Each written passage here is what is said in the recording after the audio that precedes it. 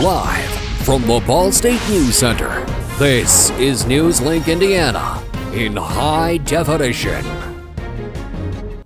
5 Ball State students arrested on charges of allegedly breaking into a home last week told police they had a good reason for the offense.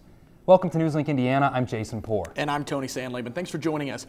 According to a probable cause affidavit, the students stormed into a home on the 1100 block of West Rex Street to respond to a female friend's report she had been sexually assaulted. The men arrested are between the ages of 21 and 23 years old. They are Marco Contreras, Brandon Kidd, Joshua Hobson, Richard Majors Jr., and Kevin Scudder. They were released after posting a $10,000 bond. 2 of the intruders were allegedly stabbed, but have been treated at IU Health Ball Memorial Hospital.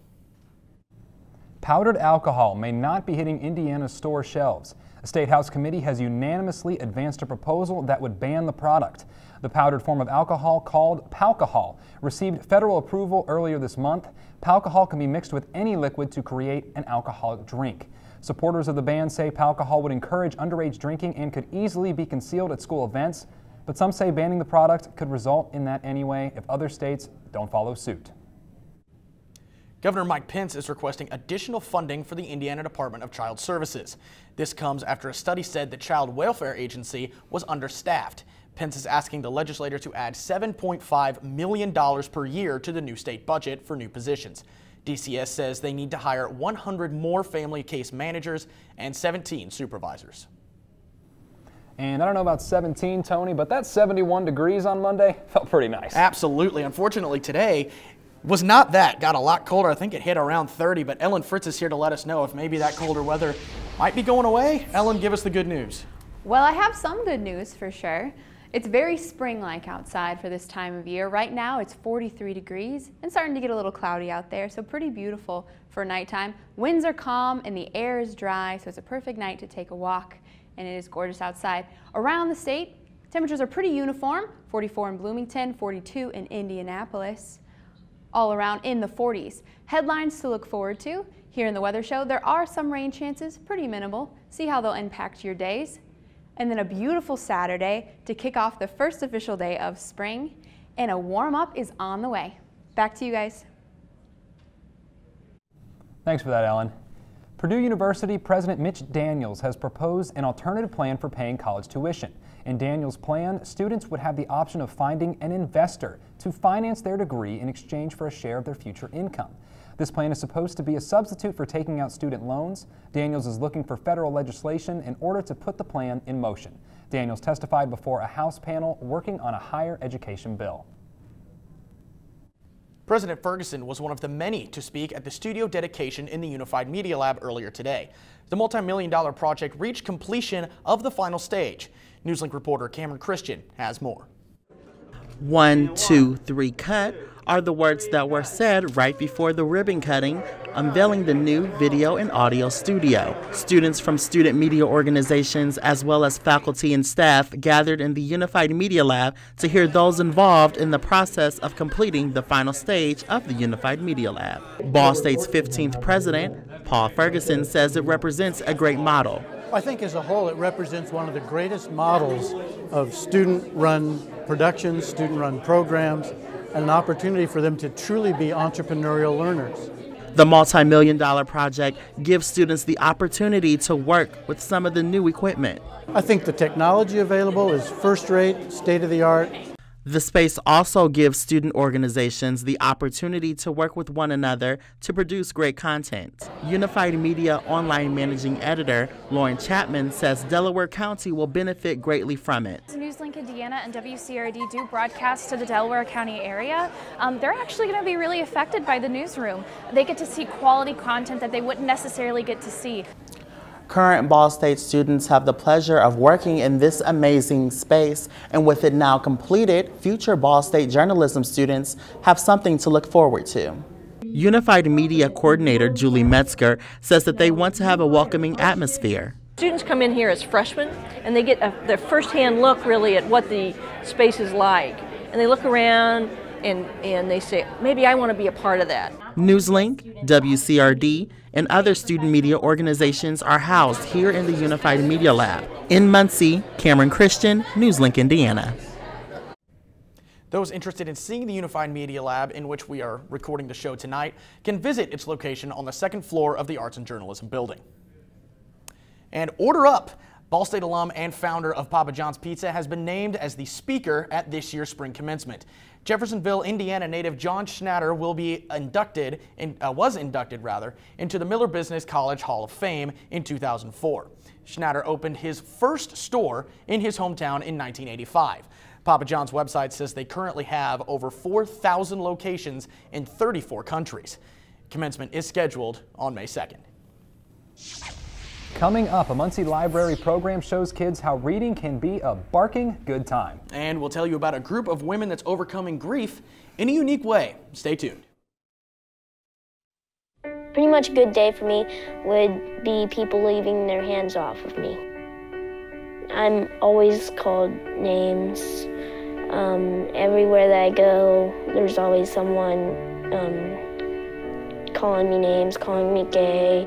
I've been choked, thrown up against a wall, punched.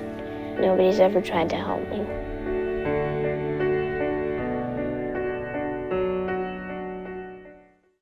From the Ball State News Center, you're watching NewsLink Indiana in high definition.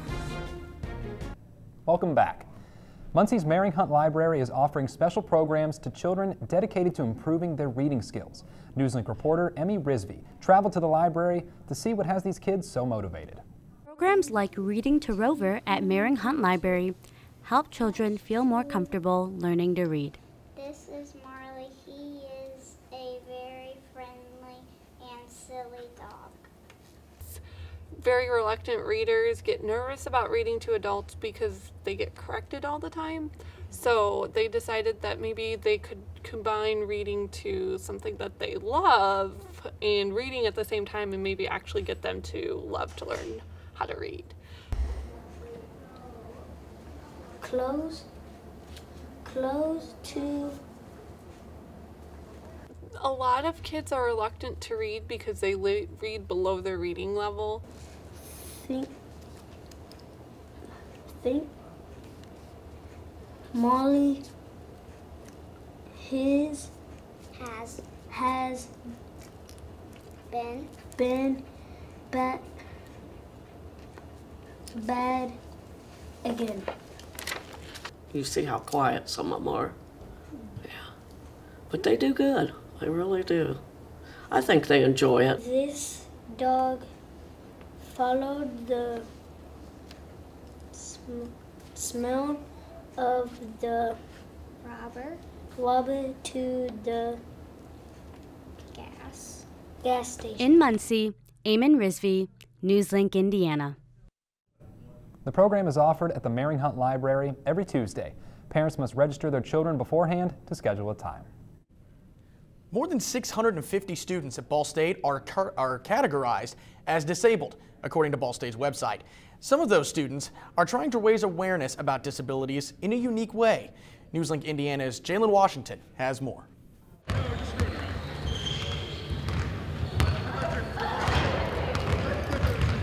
It's Disability Awareness Month, and I'm here at one of the weekly games of wheelchair basketball.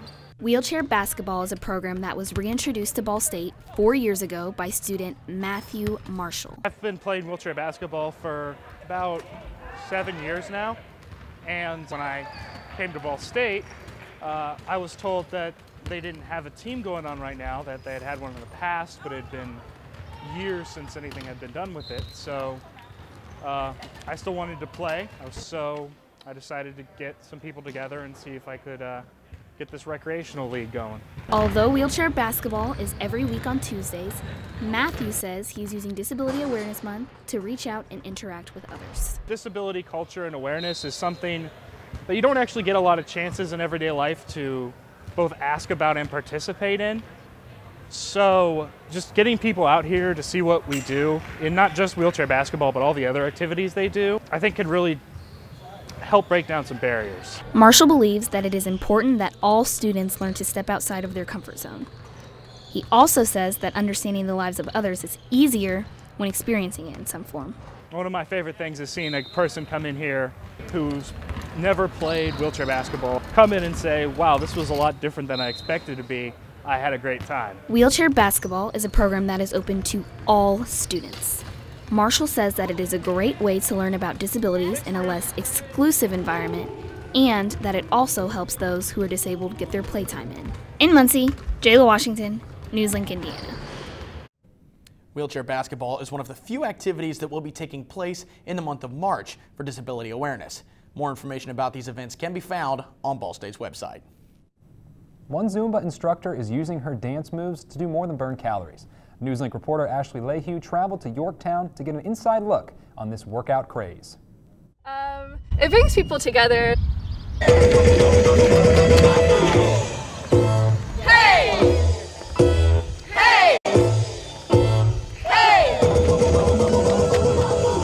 I teach here on Monday and Wednesday at 5:30 at Yorktown United Methodist, and then also in the morning on Saturday at 9 a.m.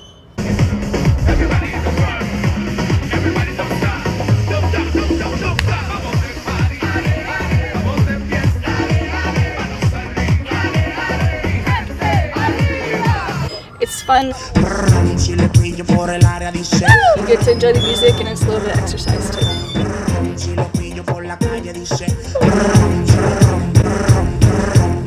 It's international. It's not even something like that's like NFL or something that's basically just US. It's all over the world. Just millions and millions of people are like dancing to some of the same music.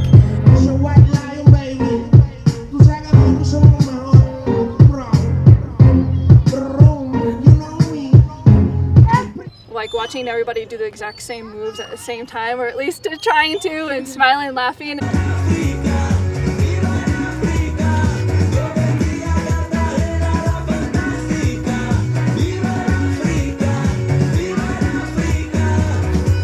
It's just so cool. I don't know. There's something about it. You get a group of people together. In Yorktown, Ashley Lehue, NewsLink, Indiana. Balderrama promotes Zumba as a way to overcome grief, depression, and loneliness. The tight-knit group meets every Monday, Wednesday, and Saturday at Yorktown United Methodist Church. The first day of spring is almost here. So when will the weather officially feel like spring? Your NewsLink weather forecast is up next. The next 30 seconds can save you a lot of money. Just do your laundry in cold and stick to full loads. Auto-sleep your computers. Plug your gadgets in a power strip and switch it off when you're done. Headed out? Turn back your thermostat by 10 degrees. And drive sensibly. The more energy you save, the more money you save. Find other great tips at energysaver.gov. The Ball State News Center. You're watching NewsLink Indiana in high definition.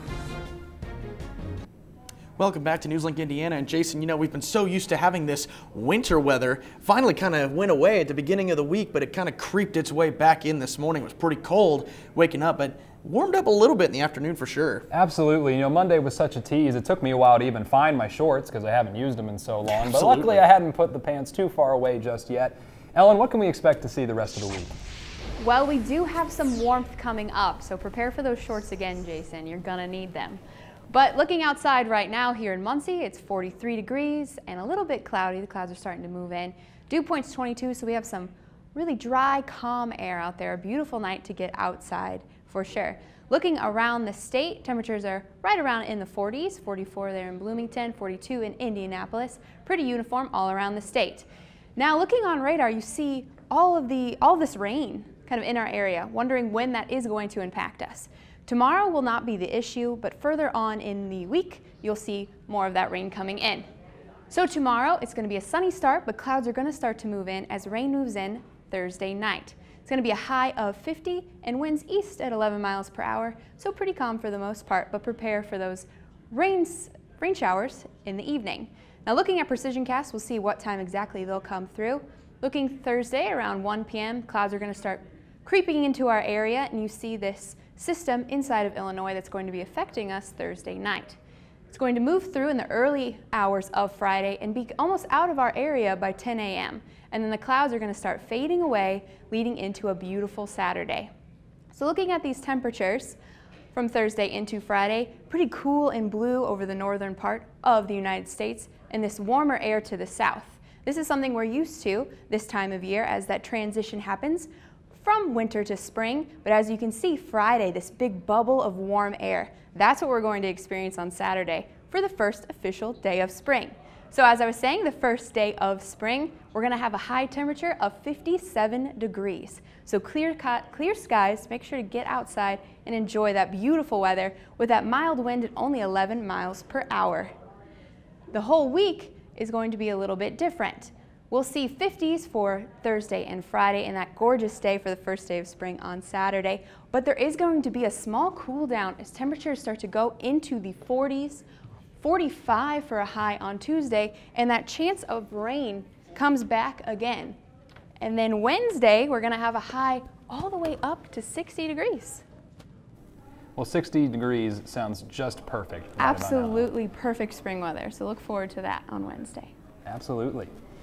Coming up in NewsLink Sports, we'll have a live update from the Ball State men's volleyball game. And the Ball State baseball and softball teams were in action earlier today. See how they fared against the competition up next.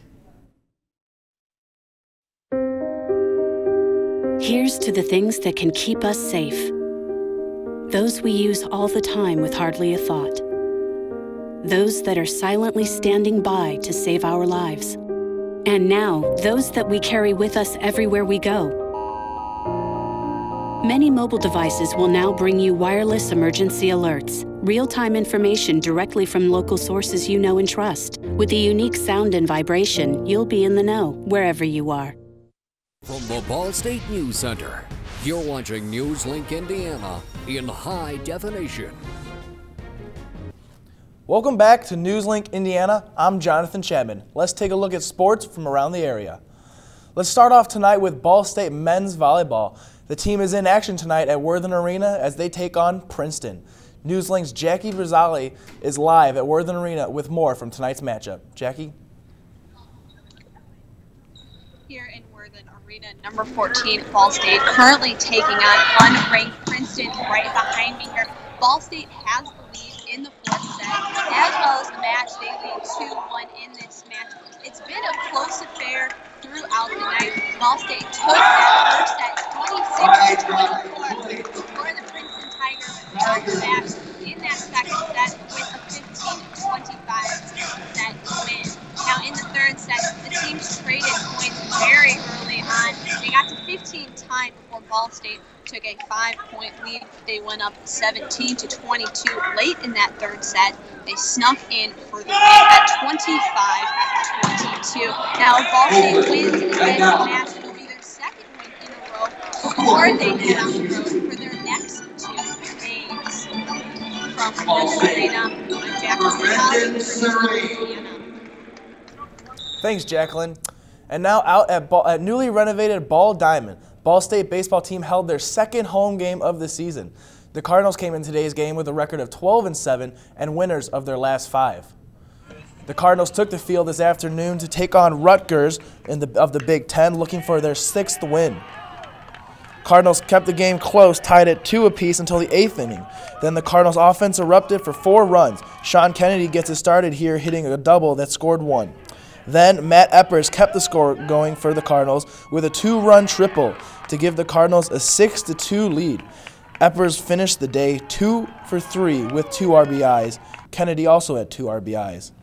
Starter Trevor Henderson allowed 2 Rutgers runs in 4 2/3 innings pitched before the bullpen shut the door. Colin Brockhouse tossed 3 innings of shutout ball as the Cardinals defeated Rutgers 6-2. And right next to Ball Diamond, the Ball State softball team opened their home schedule with a doubleheader against I-69 rival IPFW. The Cardinals season started back in early February as they are now 10-13 on the season as they came into play today. The Cardinals took the field excited to play too.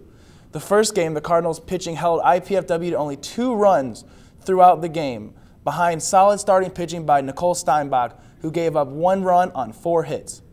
On offense, the Cardinals tried to start the game on small ball as Lauren Seiler laid down a bunt single. She went on to steal second and third but could not score.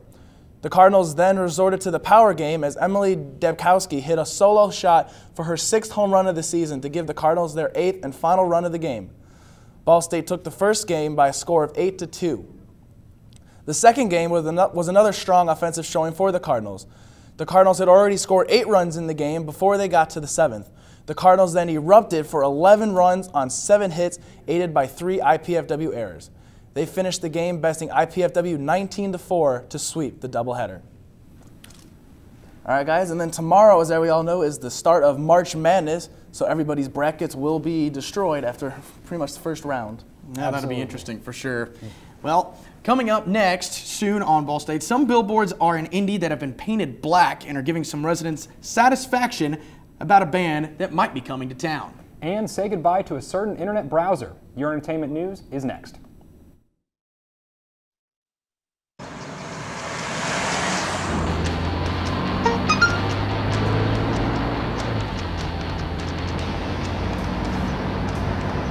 The average text takes your eyes off the road for nearly 5 seconds.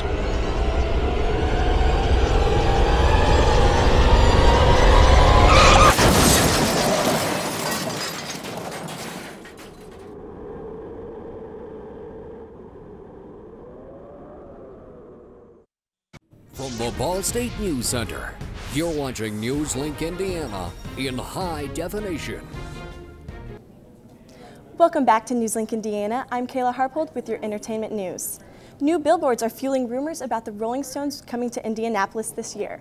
The billboards located by the State Fairgrounds read many different lyrics, and one simply states Thursday.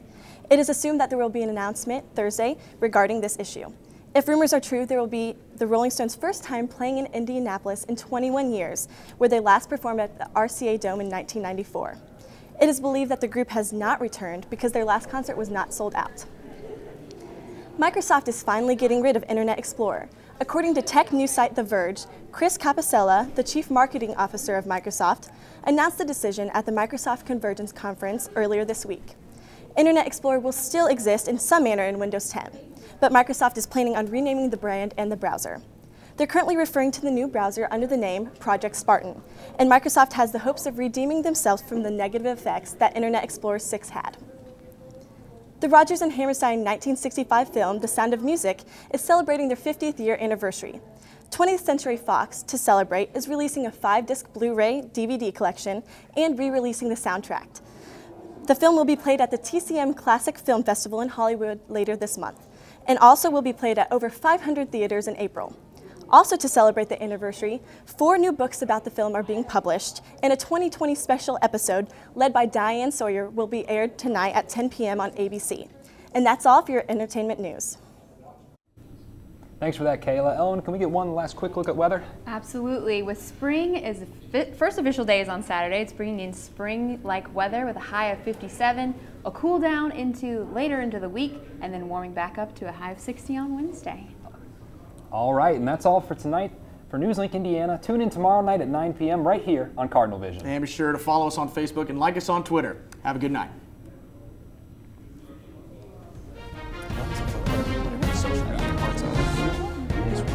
Whatever the social media says.